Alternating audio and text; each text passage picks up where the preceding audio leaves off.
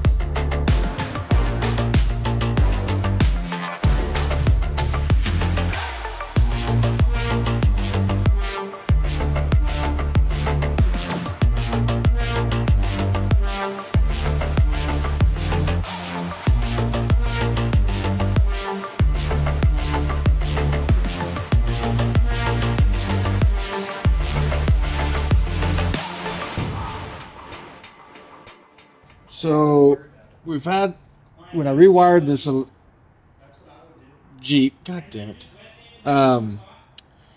everything worked great besides these tail lights, and to adapt the turn signal and everything back here to all this setup, we used a like what you would use to get trailer lights to the back of your vehicle, to like a 4-pin plug to bring everything and make it brake also work as a turn.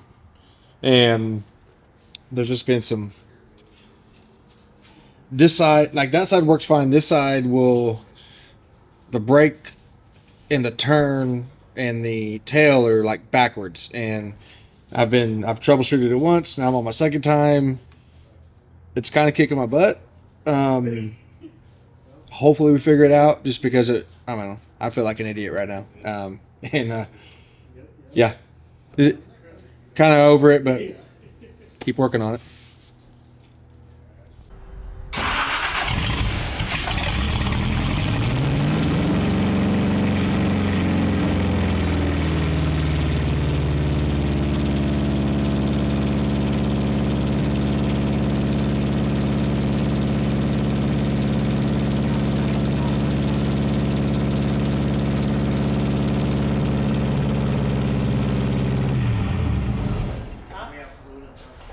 Do you know what overlanding is? Sorta. Sorta. What's your definition of it? This is like a big topic that a lot of people talk about. Camping with a vehicle, basically. Okay. Easy enough. What about you? I mean, I'd say that's pretty good. I mean, Well, definitely. What I've heard is glamping. Well, glamping. I think glamping's a little Spending way little too much different. money to do the same thing as somebody else. Like overlanding to me is using a vehicle to get to like a remote area to camp, and camping either from a tent or the vehicle itself, whether you have a rooftop tent, a sleeping setup in the back of the vehicle, or just External tent. lay the seat back, you know. It's like my definition of it is like, I like to think because overlanding is like a vehicle assisted adventure. To me, it's like, yeah, you're camping, but It's like just hiking whatever- with a vehicle. Yeah, Yeah. exactly. Yeah. Hiking with the vehicle. But it's crazy because I was talking to some guys about it the other day, and it's like, what is overlanding? And there's so many different definitions of overlanding. Like, some people just want to go out and camp. Some people just want to go hiking. Some people want to go bike riding, mountain biking, whatever the case may be. But It's like the conversation we had the other day. What's a trail rig? true. There's so many definitions of a trail Everything rig. is just open to interpretation. Yeah, I'd agree. So, enough of conversation. Let's dive into the TJ. So, Comment down below what you think overlanding is. yeah, write down below what your idea of overlanding is, because there's a lot of different conversation topics of overlanding, and we're curious what it is. I feel like it really popped up during COVID. I was actually overseas during COVID, so I didn't get to see everything pop up. But when I got home, there was a ton of people out doing this overlanding facade. So, tell us in the comments what you think it is. I'm really curious what others think overlanding is. So, but with that said, let's dive into the story of the TJ and do a walk around. So, I saw this TJ on Marketplace, I don't know, back in August. And so I started Recoil a long time ago, like a year or two ago. And I've just been doing it kind of behind the scenes, and I wanted to expand, right? Well, I ended up totaling my F-150. And I had a chunk of cash sitting there, and so I started scrolling Marketplace, as everybody does. And I came across this Jeep that was in West Virginia. Got some details about it. It was cheap enough, and it had everything I needed in order to put somebody behind the wheel that may not have ever been off-road before. So it was upgraded to the point that it would be reliable enough to go get on the trails and put anybody behind it. So I drove to West Virginia, a turn and burn trip, a 37-hour trip, drove there, loaded it up in about an hour, and drove all the way back home to Oklahoma. So the energy drink that got me through that was Rip It.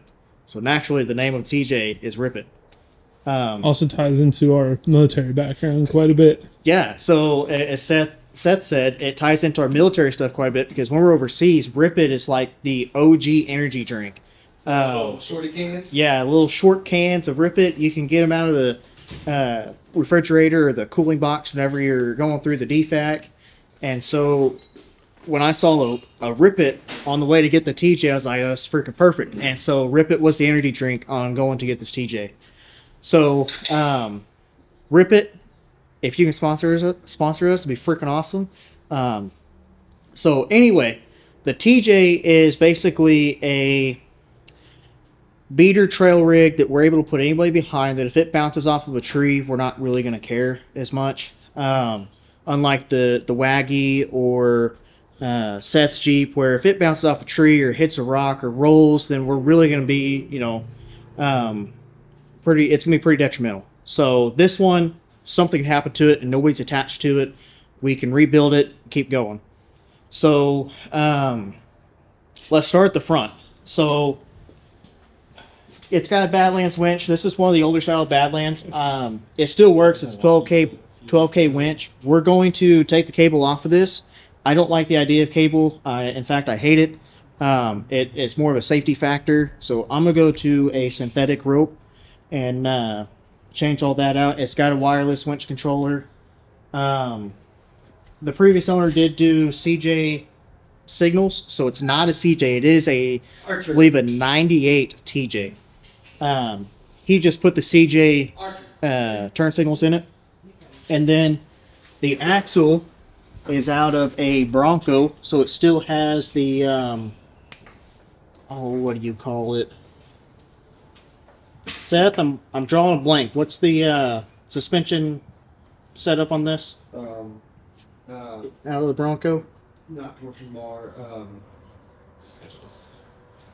3/4 strut. Radius arm. Yeah, radius arms. So it still has radius arms.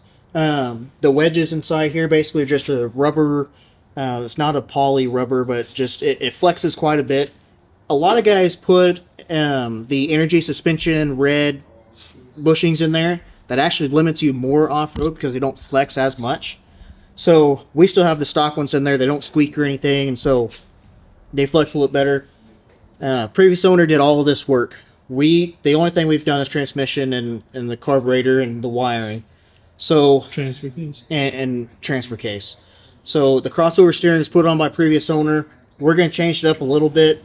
The PCS or PSC hydro assist is actually in kind of an odd position. So if you look right here, this tab should really be flipped over to where the PSC ram is more straight in line, or this bracket comes up, because as of right now, whenever you go to turn, it actually pushes this bar out when you go turn left and then pulls it in when you go right. So you actually want to basically put that in line with your most straight across link. So we've got to change that out. The track bar, we're going to change out the bracket. It's got a Heim up there on the stock bracket. We're going to rotate that Heim up vertical so that your axle plane and everything, it's right in line where it needs to be. It also keeps your bolt from just falling out. So that's the front end. We've got Bilstein shocks on it. Nothing super fancy, just stock Bilsteins, whatever they are. I don't know, 5100s probably, 5165s. And then, so the engine, the whole drivetrain came out of like a 92 model Chevy 1500. So it was a TBI 350 with an MV 3500 and an MP 241 Chevy transfer case, all driver drop stuff. We ended up taking the TBI setup off of it because it was too much of a pain in the butt to deal with. It was OBD1. It didn't run right. The filter was messed up, and the carburetor or the TBI setup needed rebuilt anyway. So it was just easy to convert over to carburetor. And we had this Predator carburetor that Seth actually had laying around that he wanted to try, and we're like, screw it. This is a freaking awesome carburetor. Let's try something different that not a lot of guys are doing. So we went ahead and did the conversion to a HDI distributor and carb conversion. And then the transmission had a cracked bell housing, so we swapped that over to an MV 4500. So it gave us an actual, the granny gear was a deeper first gear, so we got a lot more crawling power on the bottom end. That helped out a ton. What else do we have? 40-inch treps. These are DOT treps. These are not true stickies. They've been regrooved probably 3 times. They're down to cords, and probably they're on their last leg. So we're gonna use these up until we decide to go with probably some KM3s, possibly. We have 17-inch race lines and slugs in the front. The axle also has 513 gears and a Detroit locker in the front. What else? We have a CJ7 dash. So you can see some of the wiring right here. We've redone all this, and we're going to put another panel here to cover everything so it's watertight and everything, but we're still in the wiring midst of fixing all that stuff, so that's why this is still open. Notice the TJ dash is gone. This is a CJ7 dash that we've put our own cluster, our own switch panel in. We will also be switching out the steering column. So steering column's the original TJ steering column, and it's junk. It's not a tilt column. It's too far out, and it looks hideous. And I hate the feel of that steering wheel, honestly. So we're going to do a quick disconnect wheel with a tilt steering column, and probably just custom make that. Seats are Corbu seats. These only have probably 3 runs on them, but they're kind of tied in right here with this crossbar, and it's really ate a hole in the seat. So hopefully we can just push these back and this doesn't continue to eat away at the side of the seat. Don't have to get them recovered before long.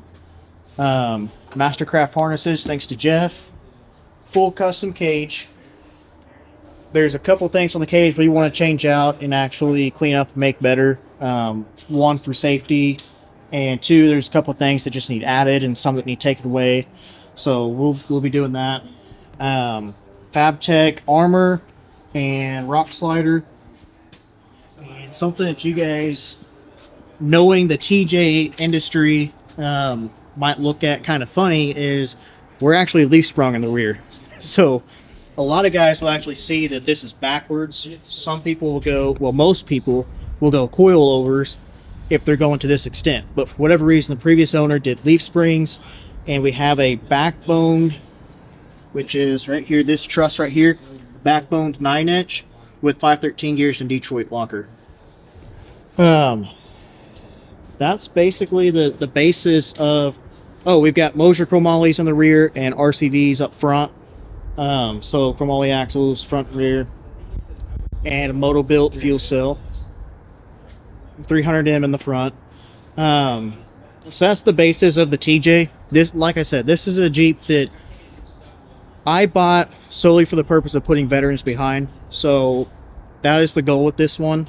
This is not something that, like, yeah, you'll see me wheeling it quite a bit soon, because I need to test this. We need to test this in order to make it safe to put other people behind that may have never been off-road before.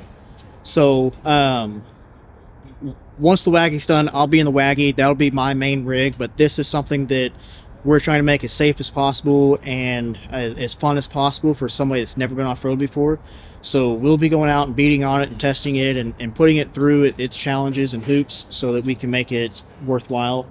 Like I said, it was a cheap Jeep, and we're just trying to basically budget build this Jeep as much as we can and make it, like I said, as safe as possible. So that's the full walk around of the TJ.